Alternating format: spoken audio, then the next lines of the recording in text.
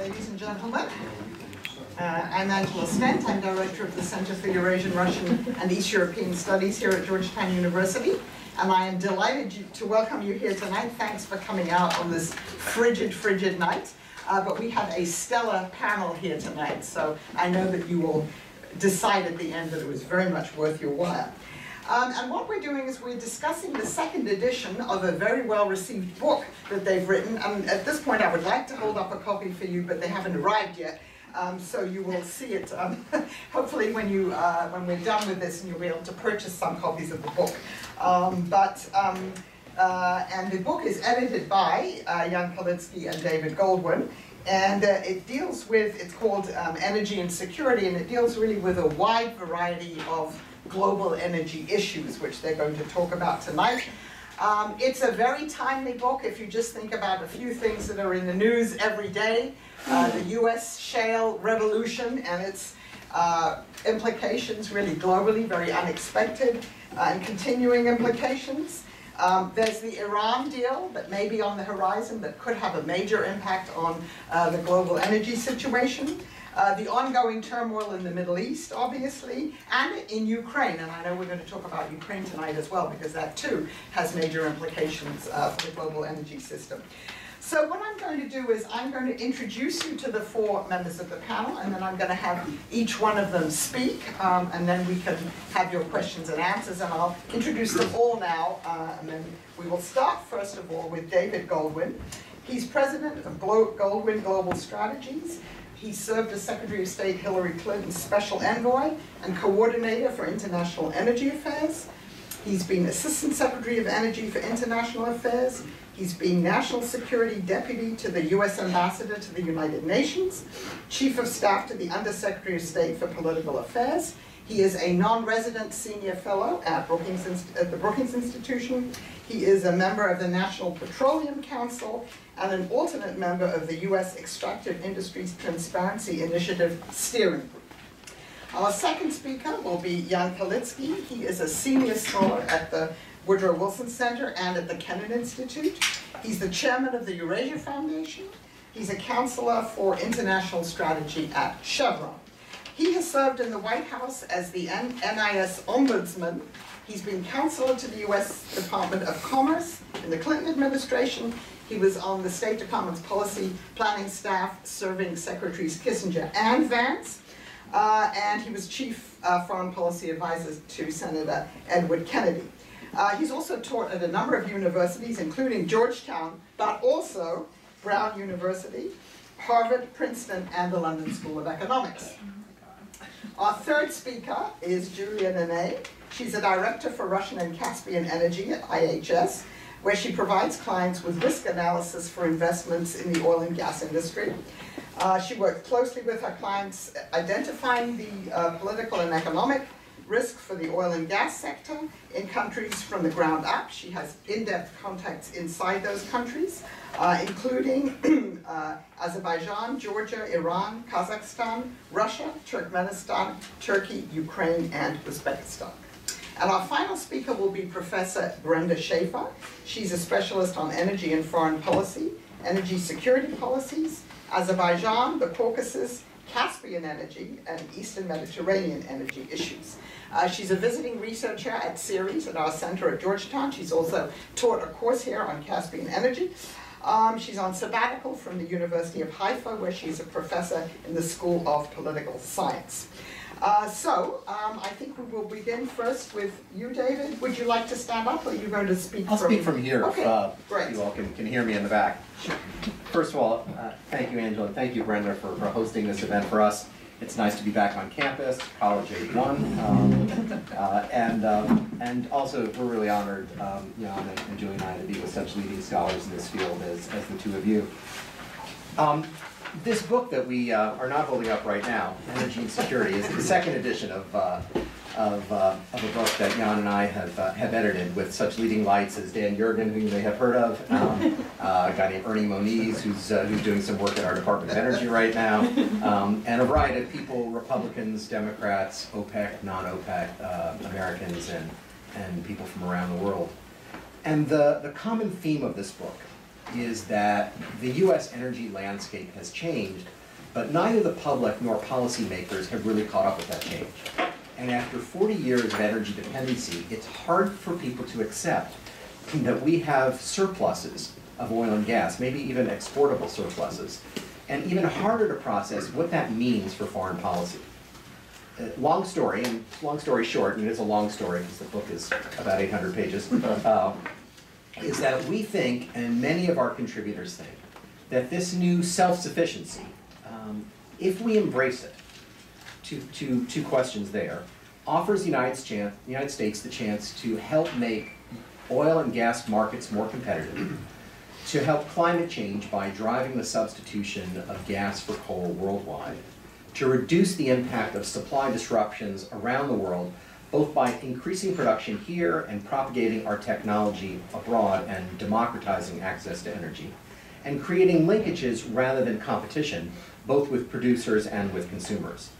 And we think this will happen not by energy independence, which to the extent people define energy independence as autarky, we think is both an unhelpful and even a dangerous concept, but by interdependence, by connecting to global markets, by propagating our technology, by building collective responses, and reducing everybody's dependence on oil, not just those in the United States. So in his time, Jan is going to explain the system that we propose, a global energy security system. But I want to talk about the insecurity part of our title today, which is, thank you. There's the tone. Now you can wave it around. Assigned reading, we hope in somebody's class here at Georgetown. So I want to talk about why this energy boom in the US is so important because of the kind of insecurity that we're going to see in the Middle East in the future, the insecurity we're seeing now, and something which I think will continue for quite a while to come. So just to survey the terrain a little bit, 3 of the 4 greatest sources of oil supply disruption that we saw last year came from the Middle East. Those were from Iran, Libya, and Iraq. Nigeria was number 4. So how does it look? Libya, down about 1 million barrels a day, having a national dialogue and a constituent assembly, probably a year away from appointing the people who will decide the constitution, which will draft the laws that will rule the country. Security really non-existent right now, no national forces. Libya is just building a nation, but their supply is offline, not likely to come back for a while, certainly not likely to grow, I think, for quite a while. And most of US engagement now is in trying to provide training for basic security. So that's for Libya. Algeria, an aging leadership, President Bouteflika probably will be re-elected. But Algeria, in the best of times, had trouble attracting more investment given the terms that it had on offer. Its own political consensus makes it quite a challenge, so companies are exiting Algeria. So the prospect for new investment, not good there either. Egypt, under force majeure, the subsidies are basically swallowing up all the oil production. Now it seems they won't be a gas exporter either. So Fareed Mohammadi, one of our contributors, said this part of the world, which everyone thought was the source of the next great oil supply, which was the hot place to be 5 years ago, basically a non-strategic factor for the future. So move to the Southern Gulf. Saudi Arabia, the only country in the Southern Gulf that is investing in oil supply, but its domestic consumption is growing. It's uncertain whether prices are going to go up or down, whether Iraq is going to come into OPEC or not, and therefore whether it's wise or prudent to be investing in greater oil production as opposed to cutting back production to elevate price. The spare capacity, still mostly in Saudi Arabia, is about 2.2 million barrels a day. That's pretty thin in an 80 million barrel a day world. So you've got succession issues, not much of a cushion. UAE, Kuwait, basically not investing. So not a lot of growth there. The Northern Gulf, you've got Iraq internally divided, basically limited by the existing infrastructure that it has. And you have the Kurdish region of the north, which has a terrific regime for attracting investment, and it thinks it's going to do a deal with Turkey to export that. But my own view is that that's highly unlikely for a while to come. Turkey is not about to cut Baghdad loose. The Kurds are not going to cut off the cash flow that they have from the capital anytime soon. And Iraq is quite vulnerable, both from the Sunni insurgency, which is growing. And Syria has had an extremely negative effect on the whole region. The Kurds are emboldened, and the Iraqis are more fearful that any grant of sovereignty that they give is likely to lead to more disaggregation of the country. Iran, which we'll talk about more in the Q&A, is probably the biggest wild card. If things go bad, we're looking at a significant disruption in the Persian Gulf, maybe military action, prices near $140, and probably limited exports by a lot of others. On the other hand, if you have a deal with Iran, the production comes back on even slowly, then you're going to have an earthquake in the energy industry. All of our Caspian policy was to get around Iran. Iranian gas could flow to other countries. Iranian oil would be the hot place to invest if they can agree to reasonable terms. So you would have a war inside OPEC. As Iraq maybe comes back into OPEC, Iran decides it wants more quota, and the Saudis have to decide how much they're going to lose national revenue to make room for the others. So our Rod Al-Qadiri and Robin West, who wrote our chapter on the Gulf, think that there are enormous pressures on them, both for budget and for investment. So we're not looking at a lot of stability in that region. And lastly, with respect to OPEC, Ed Morris and Amy Jaffe, who wrote the chapter there, look at all these issues and US production, Canadian production, biofuels, flat demand, and say the Saudis are going to have a heck of a time creating discipline when they've got to make room for an Iranian adversary, an Iraq that wants to come in with 5 million barrels a day for quota, and have to raise money for their own economy as well. So our conclusion here is that while you have this enormous insecurity in the Middle East, this is actually a bit of an opportunity for foreign policy, because our ability, the US ability, to provide oil and gas to the market overall creates a way for us to reach out to the Asians, because the Middle East affects Asian physical supply of energy. For us, it's a price issue, but for them, it's physical supply. So the last couple of years, we were able to do Iran sanctions because our production, Canadian production, pretty much entirely made up for what came offline in Iran and Libya. What would it mean if we could directly export gas to Japan? What would it mean if we could directly export oil to Korea and to Japan? How much more appealing would our sanctions policy be? Would our foreign policy be if we were able to not just exhort people to follow it, but were able to provide direct help? So this kind of common cause with Asia on security, our also ability to help the Saudis use something other than oil for electricity. And we have lots that we can do with each of these countries while they are insecure to help them work better, but basically to give us tools for foreign policy. So, so that's really a little teaser for our thesis. But as much as there's a crisis worldwide, we now have the ability to help ourselves. And the question really is, from a policy point of view, whether we're willing to do it. Thank you very much. Yeah. Well, many thanks again, Angela and Brenda, for hosting us here at the Werdara Center in Georgetown. It's great to be back. I see many old friends and colleagues here, and I remember enjoying tremendously my teaching stint here some good years ago. It was really a highlight. When we began work on this second edition, our authors and we were just talking about revising and updating and doing a little bit of this and a little bit of that, and we'd be all set. And then we looked at how the world of energy has changed since our first edition in 2005. And it's been a major revamp. I mean, it really has, because all of the changes in the landscape, the tremendous surge in production here in North America, the blurring of the lines between producers and consumers. Producers now are consumers, consumers are producers. The landscape changes that David has described. And what I'd like to do is just talk about a couple of the issues that arise in the Russian-Eurasian area. Julia and I co-authored the chapter on Russian-Eurasia, but Julia, since hopefully you'll cover some of the detail, I don't want to take the steam out of it. But I do want to highlight a couple of issues there, and then turn to some more of the what we're calling the global energy security strategy approach in the book. And then I really look forward to the discussion and engagement rather than our simply being talking heads. So on Russia and Eurasia, I'd like to make just a couple of observations. The first is that the economic and political dependence on energy has certainly not been broken in Russia, nor for that matter in other CIS producers. The consequence is that even a small reduction in price could be a big blow first to places like Moscow, Astana, Baku, even Ashgabat, that seems somehow to exist in its own bubble These could be hit quite hard. And it would be politically quite consequential if these changes were to occur at a time of leadership change in any of these countries. And over again, when we look at this, we have resisted dealing with energy just as energy. We have said, look, an integrated approach where energy and foreign policy and climate and economy, national security should be brought together. And we cannot afford to do this simply as an island. You know, here we in the US decree that we will have an energy policy separate from the rest of the world. We have to be very, very conscious of the changes in other countries and of the fact that the market in oil is a consolidated market, of course, and the market in gas is increasingly so.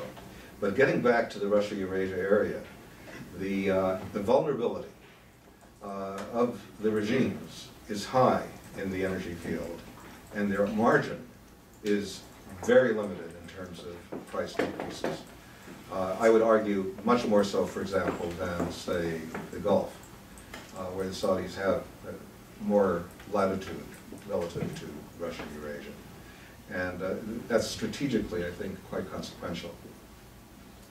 I also thought it would be useful to talk a little bit about Ukraine, but I hope there will be a rip-roaring discussion of that with all of you, because it's underway. And it's underway not only in Ukraine, but less visibly, less reported in other parts of the former Soviet Union. Places like Belarus and Moldova, which have been exposed to huge pressures. And I think that has enormous consequences for the independence of the post-Soviet states. Thinking back to my time in the Clinton years, one of the great objectives that we had was to make sure that we supported the economic and political independence of the post-Soviet states. And their access to world energy markets was and is a key factor. Yes, we were also concerned about going around Iran, but independently of that, we felt that it was a critical factor to make sure that these countries did not have to depend on transportation through Russia and could somehow access the international market, which is why, for example, we spent some more time on the Baku-Tbilisi-Ceyhan pipeline. I vividly remember the primary corporate sponsors at that time thinking that these ideas were ridiculous, quote, strategic ideas. Whenever you say strategic in the corporate world, people reach for their wallets.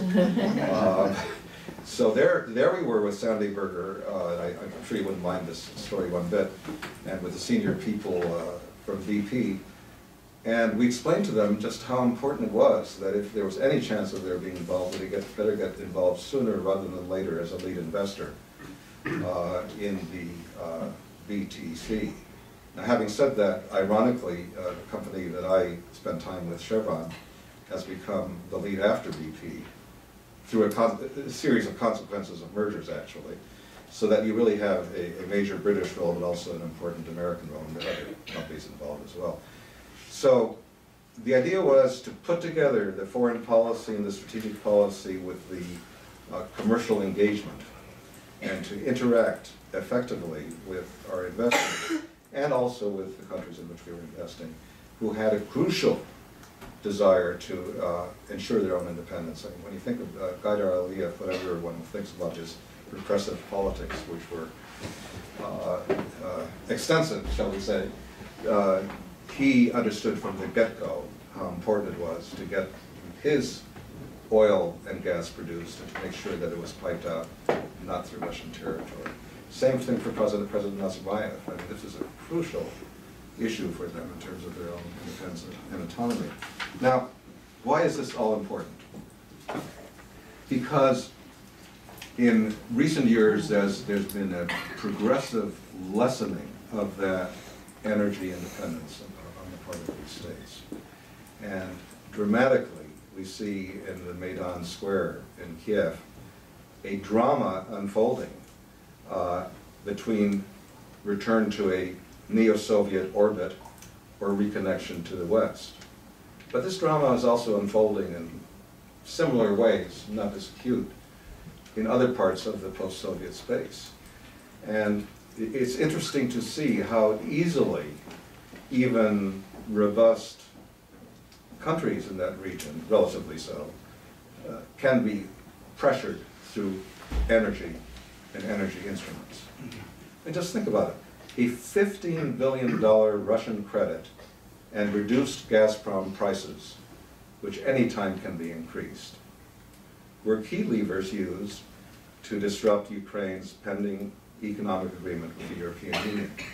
So this is a critical point where the country of Ukraine, which was on a path in the direction of increased association, economically so, and over time, hopefully otherwise, with Europe and the West, through its economic vulnerability and especially its energy vulnerability, has been moved in the other direction. Now, obviously, this is not the whole story. I mean, the drama of Yanukovych and Tymoshenko and all of that, you know, the opponents and the crowds in the street. I recently saw The Square, which was all about the Egyptian drama, and all the time I was thinking, well, it is a different region, but what about the other square, you know, in Ukraine? Now, think again about American policy here. If you compare the strategic importance of a Ukraine with, say, an Afghanistan, sorry to say, it's sobering to realize that 1.5 to say 3% of our funding for Kabul could have matched the offer that President Yanukovych felt that he could ill afford to refuse from President Putin. Quite a comment, I think, on US strategy since 2001. It's not to say that money is everything, but I think we had and we still have, arguably, and I would encourage discussion on this, an opportunity to act as real partners and allies with Europe to make a difference in places like Ukraine, which can either go right back into the old orbit, or can, you know, slowly and in a difficult way develop their relationship with the West. And I would argue this is especially important because in Russia itself, changes are going on. Yes, Mr. Putin has been there a long time, and he'll be there for a good long time from now. But there are changes going on within Russia, not only in terms of readiness to oppose power in ways that are quite stunning and courageous, but in terms of the economy itself, where, you know, the old monopolies, the Gazproms of Russia, and the increasing Rosnefts of Russia, which are sort of taking over the gas and oil space, are being challenged in very fundamental ways. What am I talking about here? I'm talking about the fact that in gas monopoly Russia, Gazprom is unpleasantly finding that there's a company called Novatek, which also has its supporters high up in the Kremlin, and which is taking up a lot of the space internally. In the case of Rosneft, yes, it has a very important sponsor. It's expanding in its strength in Russia. But there's also a company called Gazprom Neft, which actually is semi-independently run, which is also competing internally. And you add to that the external competition that Russia is facing. Remember, in this area of energy, which is crucial to the stability of the country, which covers a very substantial part of the budget of that country, which accounts for a very high part of the GDP of that country, it is finding tremendous counter-pressures from European insistence on competitive rules in its space, and from Chinese insistence on not agreeing to these high prices that Gazprom wants to get for its gas, and finding alternative sources, including Turkmenistan, to supply that. So here we are. We have increasing struggle within and outside of Russia. We do have a very strong government there which is seeking to restore more of the aspects of the old system. And we have countries like Ukraine, in which the population has been more and more strongly opposed to to the policies of the government, even in eastern Ukraine, where demonstrations are occurring now. And what do? For 1.5 to 3% of what we paid in Afghanistan, we do nothing. relatively speaking. And I think that's very strange, and we welcome any comments on that. Now, let me close. I said a lot about that, but I really feel passionate about this part of the world, as you can see.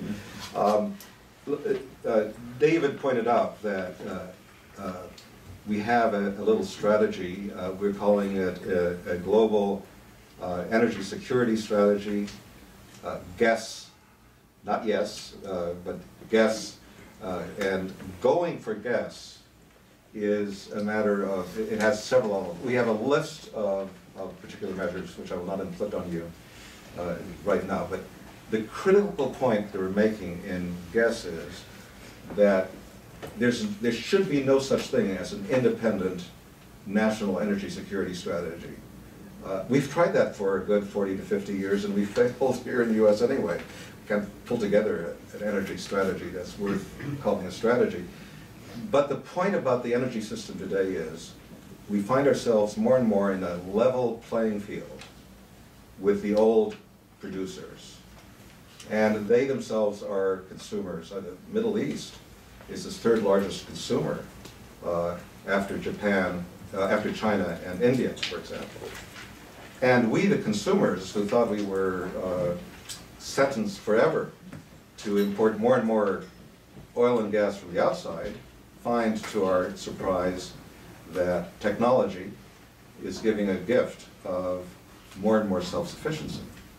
And we make the point really clearly that the answer to this is interdependence and a global approach to energy security problems. And we feel that if we are active, as I tried to intimate, in the Russian-Eurasian area, in the tough cases, or if we're active in the Middle East cases, we'll be hearing about those in a moment, and we have a global view of what energy can do for us, then we will not have the past 4 decades of dependence since the Arab oil embargo, but we'll be able to embark on a new strategy which will go to the benefit of ourselves, our partners, our allies, even in the tough cases that we face. Thank you, Jan. I would note that yesterday the President did mention Ukraine in the State of the Union speech. He didn't mention Russia. I'm not sure when a president's ever mentioned Ukraine before in the State of the Union. Well, there was a certain H.W. Bush who did it in Kiev, you remember that? That's right. We won't go back to that now. Julia. Well, that's interesting. Jan did cover a lot of ground, and I guess I was just thinking in terms of the U.S. engagement in this region, and certainly he argues the U.S. should be more engaged with Ukraine. I think certainly the Europeans are the ones that are the most immediately touched by the issues in Ukraine, but it will be interesting to see how the U.S. Deals with this region after Afghanistan, because if we actually withdraw our troops from Afghanistan in a way that will again limit our engagement in the Caspian and with the countries of the Caspian, Uzbekistan, Turkmenistan, Kazakhstan. I mean, all these countries are now trying to stay relevant, particularly Kazakhstan, which is a pretty important energy producer and where there are sizable foreign companies, including U.S. companies, that are big investors there. In fact, it is really Chevron that drives today the Ukrainian, I'm sorry, maybe eventually, but the Kazakh energy sector. Chevron is one of the most important investors in Kazakhstan. But I think the changes in the region are also coming from the fact that, as Dave mentioned, that you know, one of the reasons that, or two of the reasons, I guess, the U.S. was really in the Caspian to begin with was the isolation of Iran.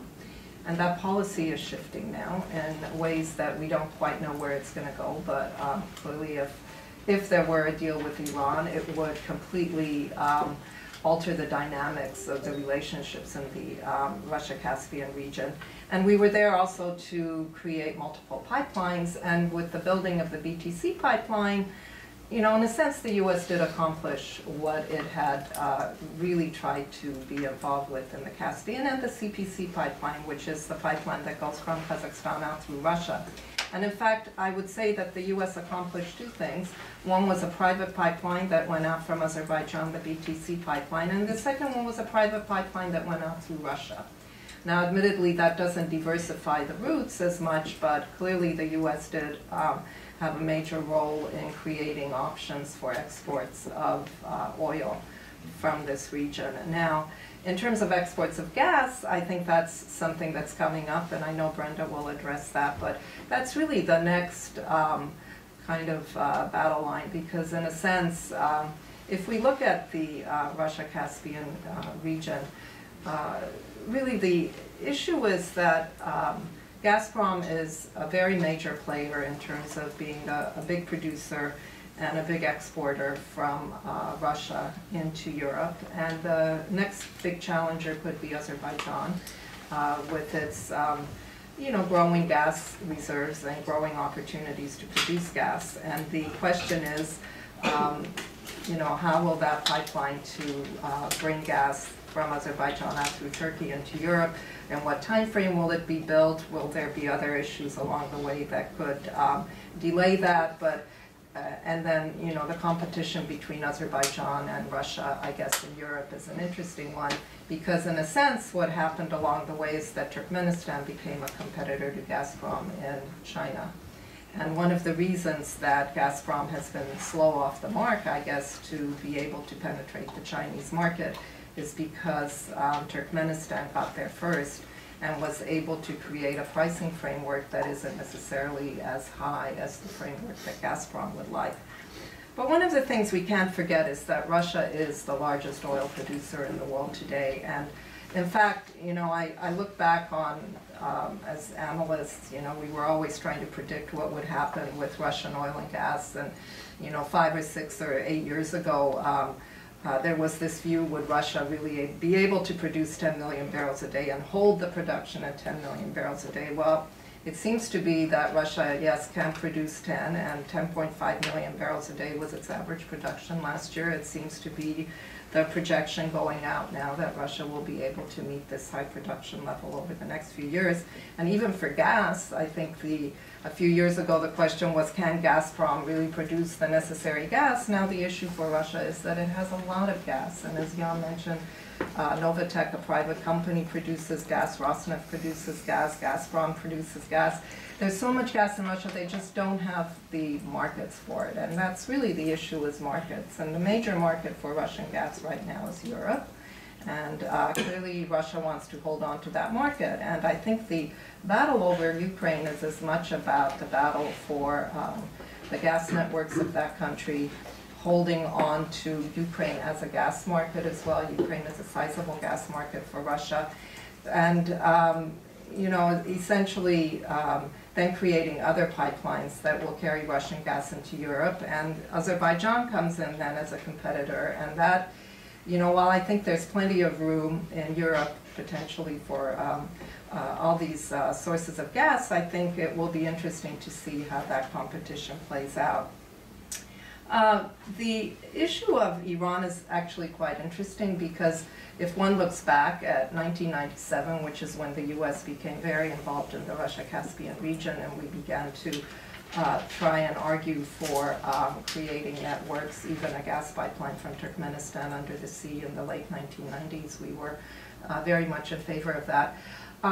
While we were doing that, and while we were very much focused on this whole Western route and getting around Iran, I think that was when the Chinese began moving in pretty heavily into the Caspian region. And they laid down stakes in Kazakhstan, and they laid down stakes in Turkmenistan. And essentially, you can kind of divide this region now in two, because you have the eastern side of the Caspian, which orients to China, and you have the western side of the Caspian, which is essentially Azerbaijan, orienting to Europe. And so the big question will be for the future, and even as the U.S. is looking at this pivot to Asia, I guess, is how much can Russia pivot to Asia? Because Russia has been very much a European-focused power. And it's only now beginning to see value in terms of getting to Asian oil and gas markets and establishing a stronger presence in Asia. What we're all waiting to see is when Putin goes to China in May, there was a view that there would be a deal with Gazprom already earlier, like actually this week. One of the I guess views was that Gazprom might actually conclude a pricing deal with the Chinese, is whether in May when Putin goes to China, there will finally be a deal that is signed with the Chinese for Gazprom to ship pipeline gas to that market. If there isn't, I think it's all is not lost, because clearly the Russians and the Chinese are forming stronger ties already in terms of investments by Chinese state company CNPC now in a large LNG project in Russia with private producer Novatek. And Rosneft has a commitment now with China whereby it will sell over 1 million barrels a day to the Chinese market by the end of this decade. So in a sense, Russia is trying to reorient its oil and gas markets to the east and trying to capture more opportunities there. But the question of energy security, obviously for the U.S. when it comes to this region, I think we're not dependent on Russian oil. We do buy Russian products, refined products, but it's not as critical for us as it is for Europe. So I think the reasons the U.S. may not have been as much involved in Ukraine is because, you know, all of that affects us indirectly, but it's not as much of a direct effect as it is for Europe. The relationship with Russia, I think, and Angela knows this very well because she studied it closely, but the U.S.-Russian relationship has a lot of problems, and Putin was just in Brussels this week. The European-Russian relationship has a lot of problems. So I think what will be interesting going forward is as you have this major oil power sitting in the Russia-Caspian region, which is Russia, major gas power, and its relationships with both the Europeans and the U.S. Have deteriorated considerably. It can't figure out what to do about China. I think that's what we're all trying to figure out. And that is the big market in the East. So I suppose I'm just throwing out all of these ideas because as far as U.S. energy security goes, and Dave did mention this, you know, we have our own oil and gas, and in North America we're pretty secure. But there is this whole other world out there of countries that are big producers and that are basically trying to make sure that they can secure their markets in probably some of the same places that our companies, which are big producers as well, will be going. And the Asian markets are really the big market. So I think I'll end on that note. Thank you very much. Brenda?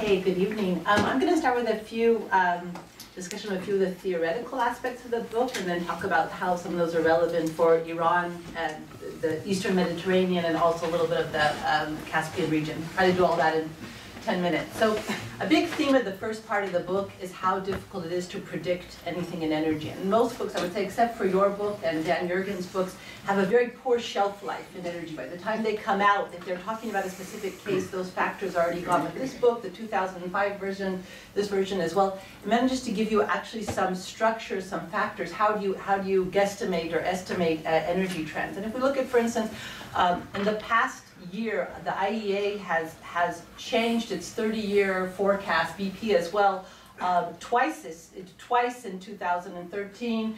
So if the 30-year forecast changes within a year, then we don't really have a 30-year, forecast. And the book talks about this as well. The book talks about, for instance, the surprise.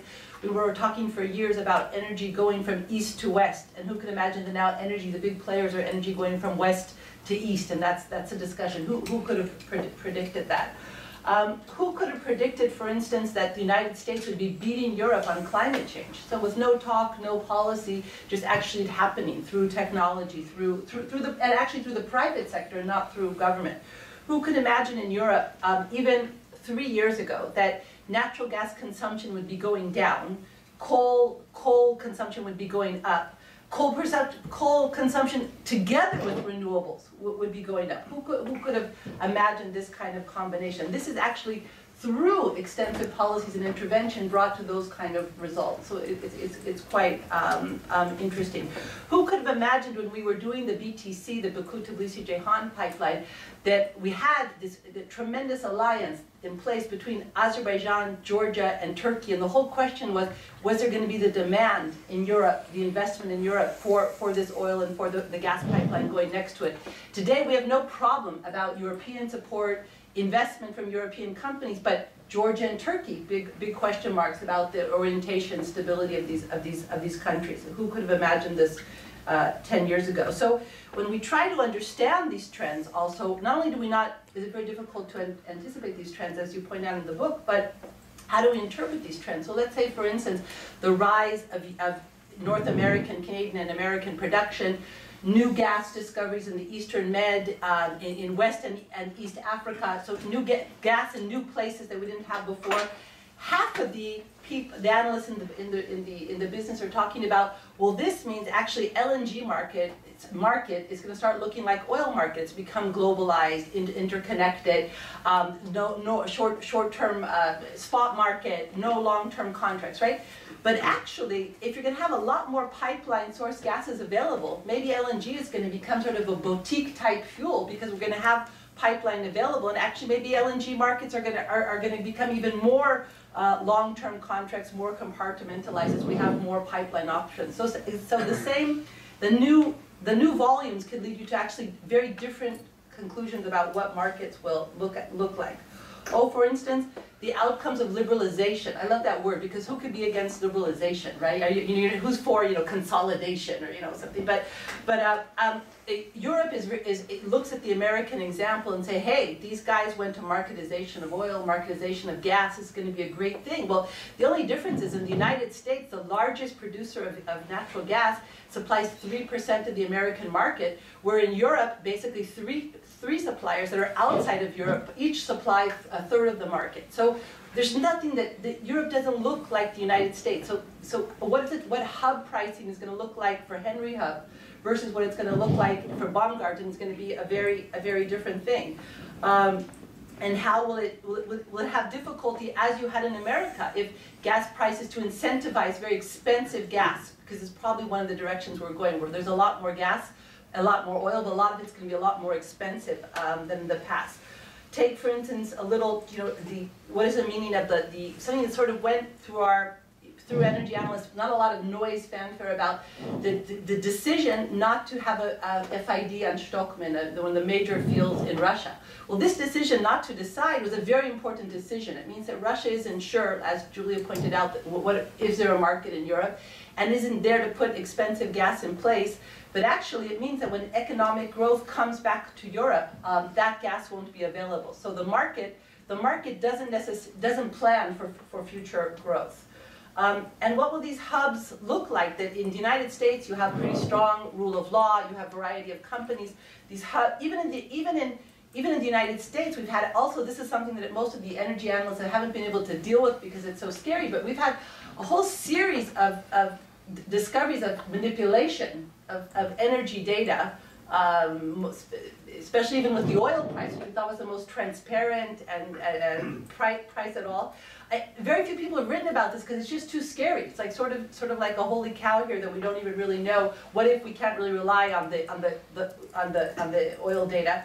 But what are hubs going to look like when Gazprom is still the biggest player in the hub? And can just shove gas into those hubs, and so you're going to have something that looks like free market, but is it really going to be free market? And again, as some of the previous speakers put out, there is no level playing field when 75% of the oil and gas reserves are in the hands of national companies. So you might have these beautiful rules of the game set out by lawyers, but actually with half the players with a very different playbook.